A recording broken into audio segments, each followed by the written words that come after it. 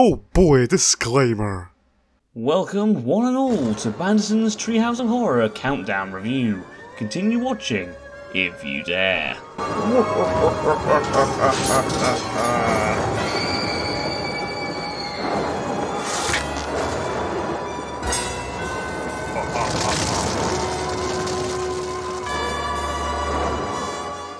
Treehouse of Horror 5 is the best Treehouse of Horror episode. Case closed. Okay, fine, I guess I should explain why it's the best.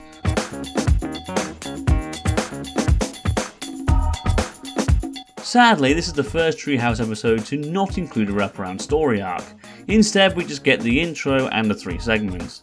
Apparently there was meant to be one, but the writers dropped it in favour of giving more time to each segment, which I can understand. Still, the intro is good fun. Marge has her usual think of the children speech before saying that Congress won't let them air the episode for being too scary. Instead, they air a fictional western film called 200 Miles to Oregon, before Bart takes over the broadcast in a similar style to The Outer Limits. This is one of the best intro segments to a Treehouse episode ever. It's funny, but also eerie. Huge praise to Nancy Cartwright for managing to make Bart sound so unnerving during the intro. The visuals are great too. Moe hanging himself only for his eyes to reopen, Patty and Selma being burned at the stake, Bart beheading Principal Skinner, and the beautiful graveyard imagery. Just perfect.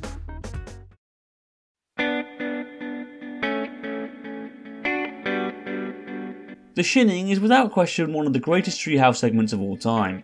It's constantly acclaimed as the greatest, and it's really hard to argue against the fact, mainly because it's perfect.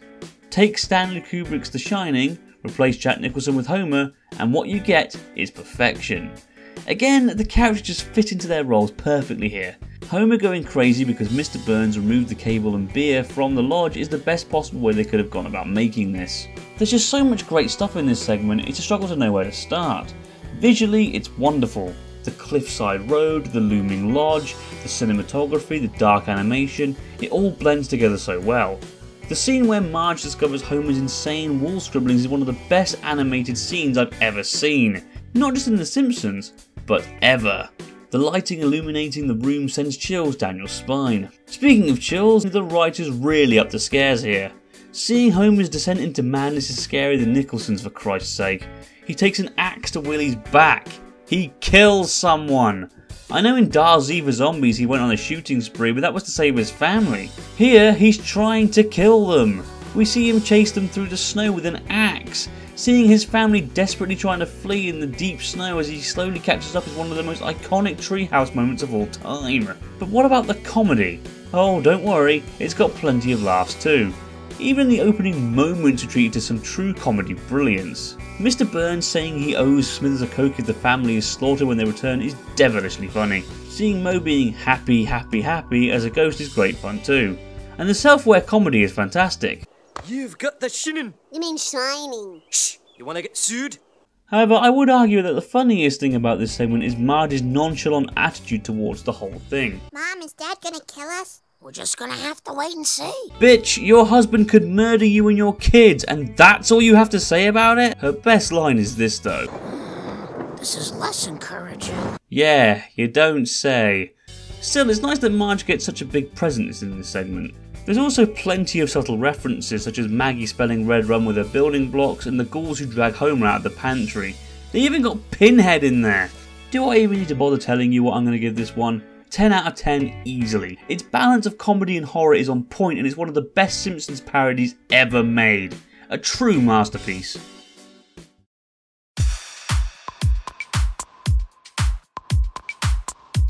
Time travel is a fun concept. Because it doesn't exist, the human imagination is limitless with the possibilities of time travel, and Time and Punishment proves it. The segment begins with Homer getting his hand stuck in the toaster, breaking it in the process. Homer fixes it and in doing so creates a time machine that takes him back to the prehistoric period. And of course, this leads to disastrous results as Homer, despite not meaning to, always manages to incidentally change the future. This segment is easily the funniest of the episode. Like I said, the possibilities of this premise are endless. For example, he finds himself in the perfect world. Well, almost perfect. Marge dear, would you kindly pass me a donut? Donut? What's a donut? If only he'd stayed around for a few extra seconds. Groundskeeper Willie tries to help Homer find his own world, only for Maggie to kill him with an axe in the back. Sounds familiar. We also see the return of James Earl Jones here. This is indeed a disturbing universe. Classic. The best scenario, however, is where Flanders is somehow the unquestioned ruler of the world. Seeing Flanders in a villainous role always works well. It's true the opposite's correct. Other funny moments include whenever Homer is in the prehistoric period. It's funny just how many times he accidentally manages to screw things up, and seeing him at his wit's end and just smashing everything is also hilarious. But what about scares? Surely a segment about time travel can't be that terrifying. Join us, Father. It's bliss. Jesus! Okay, that's the only scary moment in the segment, but it's more than enough. We are literally seeing zombified Simpsons characters carrying around a segment of their brain. Flanders is a twisted fuck. The visual of Homer going through time is well animated, and we even get a cameo from Peabody and Sherman. Kangodas also turn up as well. Even the ending is great, with Homer just cutting his losses and realising he's the closest to his world as he can be. I'll give Time and Punishment a 9 out of 10. Sure, it's not overly scary, but it makes up for it in comedy. I think overall the segment is very clever and a lot of imagination was used, and it does feel like a great adventure. If they were to make this into a full 22-minute episode, I honestly wouldn't complain.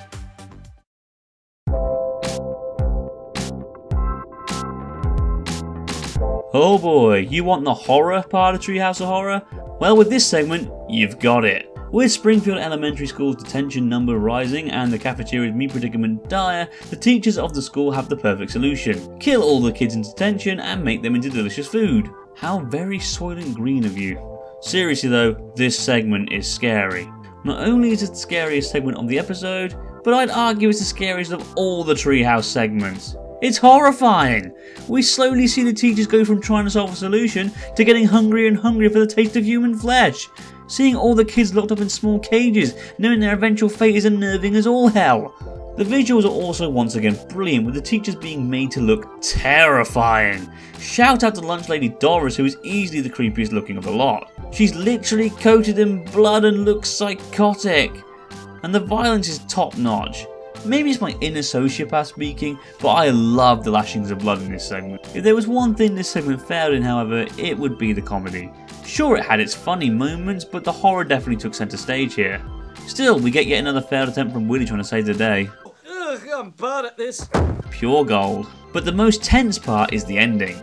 Bart, Lisa and Milhouse try to make a run for it, only for the teachers to trap them between themselves and a giant freaking blender.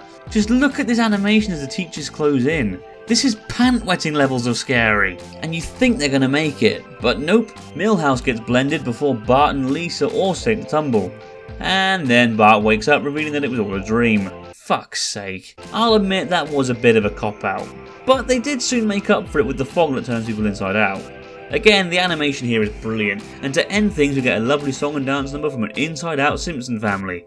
And Groundskeeper Willie. This really was his shining episode. Also, Santa's little helper attacks Bart and drags away his bloody body. Fuck me. I'll go 9 out of 10 simply because of how gruesome and scary it was. This is easily the Treehouse segment with the biggest balls.